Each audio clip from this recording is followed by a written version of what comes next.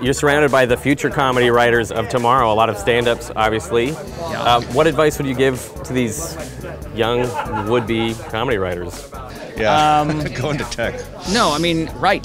That's honestly the answer. It's the one thing that you can do without the permission of anyone else. An actor has to have a script or a camera. A director has to have a set.